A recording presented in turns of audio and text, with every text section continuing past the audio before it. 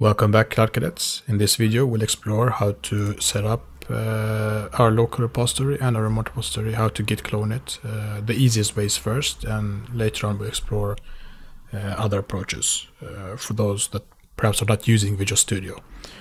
But first, let's go to our repos. And I'm already in the test repo, but if you weren't, you can go there.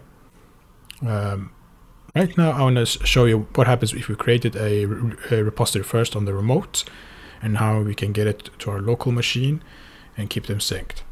So first, let's open Visual Studio. And we see when we open this first up, we have an option here called Clone Repository. If I click there, it will take me to the next step, which will look like this. And we'll get back to this in a second. I want to show you the other approach, because you might not have your account added yet. Maybe your work account, your personal account, your educational account. So I'm going to go here, continue without code. And you can see that I'm already logged into my account, but you might not have been. And that might not have been, you might not have been able to click here and add another account from here. So there's another place. If you go up here to File, and there's Account Settings.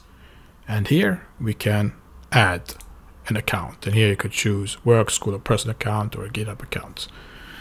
And now I'm going to use my student account. And we see that I can get to that same place we did in that first part before we opened Visual Studio in the, what do you call it, like a launcher window. If I click here, Git, and I could press on this Clone Repository. And here we're in the same window. So in the both options, we click on Azure DevOps, and we can choose the account that we're logged into. We see that I'm already logged in, and I've already selected the one that I'm going to be used, and we can see those repos we had. We have a default one for that sandbox we created by default that was quite boring, and then we have the Cloud Cadets, where we have the test repo and Cloud Cadets. So I'm going to choose the test repo, and I'm going to put it to desktop. I don't like that place, that dark, lonely place. Let's see. YMCA, where's this club? I'm really blind today. Where's desktop? Oh, there. Okay. Well, you learned something new. And here we can see the different options. We're just going to go clone. It already exists, so I'm going to give it a name then, dependent on that. You could have chosen a folder that you already created, but I'm going to call it test repo. And then this one will create a folder for me automatically. And here we can get to this part where it might want you to log in for the first time, because it wants to connect. It will send the Git files with it, so they're in sync. So now I'm going to go back here, and I'm going to add my new account, and let me open my secret files somewhere and get the access. And let's see, a moment. Then we copy this, and then we copy the password. And now it works. There we go. The project is open, and it's empty, and it's boring. There's nothing here. But at least now we see that it works, and we could open a terminal. Let's see, how do you Visual Studio people do this? There we go, command line.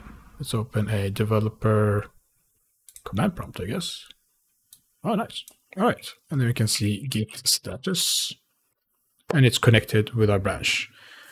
And this is one way of doing this, and we can just check that everything works. Git checkout, I'm gonna create a dev branch, and now I can verify that it's there.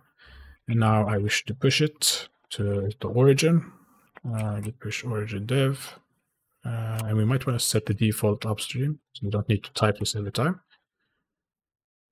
And now we have sent it, and we can go back to our browser, and we can refresh, and we see we have a main branch and a dev branch. So I could go here, and we have that. And we see the author there, that's me. so we can track each other. So that's one way of doing it.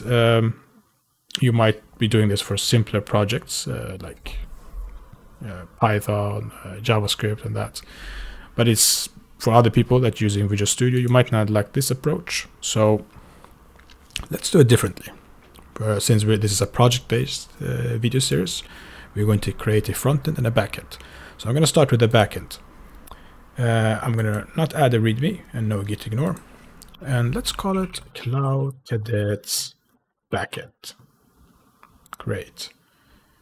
And now I'm going to move this to the left here. I'm going to close this. I'm going to close Visual Studio. I'm going to open Visual Studio again. I'm going to create a new project. And for our backend, we will use a .NET Core Web API. If you don't have a recent project here, you can come to this filter, select the API, and you will find it here. And this is the one we are going to continue with.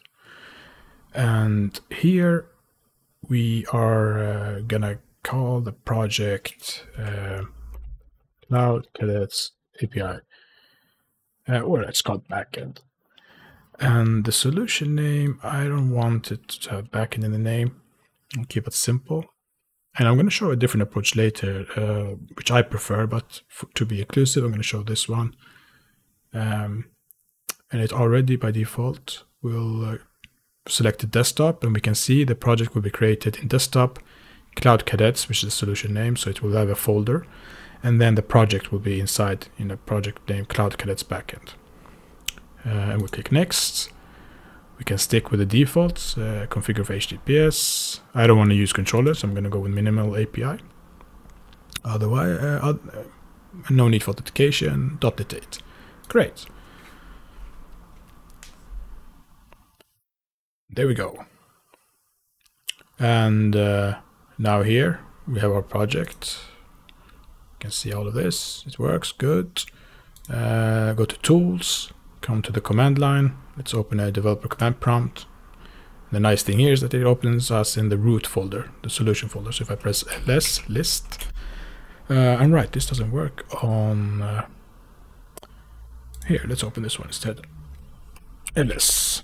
All right, in Windows we say dir. Oh, let's go back to the original one then. Let's press dir, and we see we are in the root folder where we see the solution file, Cloud Cadets Backend, that subproject. And just to verify, let's see, do we have open folder and file explorer? And we see Cloud Cadets in the desktop. And it all looks right. Good. We can keep this up here. We might have use for it. So let's start. All right, I'm not going to show you the command line approach for creating Git in the next one perhaps, but for now, let's do the graphical user interface. Git up here. Create Git repository. And here we can we have selected the default Visual Studio here. That's nice. We don't need any license. It will create it inside the Cloud Cadets. And let's see what more. Then we can also push it to DevOps directly. We could have done this directly, and we could actually do it like this. The project will be inside our Cloud Cadets project. The repository name we will call backend, because remember we had already created the Cloud Cadets one. And we can create and push. This now creates a local repository, and we can verify that by typing git status. Good, and it's already connected in sync with our origin. So if we go back here, refresh. Oh, right. This was the one we intentionally wanted to create, but we ended up creating this one instead. And here we have it. And just for good measure, let's remove the other one so we don't get confused. And we can also remove this Cloud Cadets because its name is confusing, as it is named exactly as our project. So I'm gonna delete that, copy that, and we're gonna delete this one as well. Copy this, delete, and that's just more cleaner.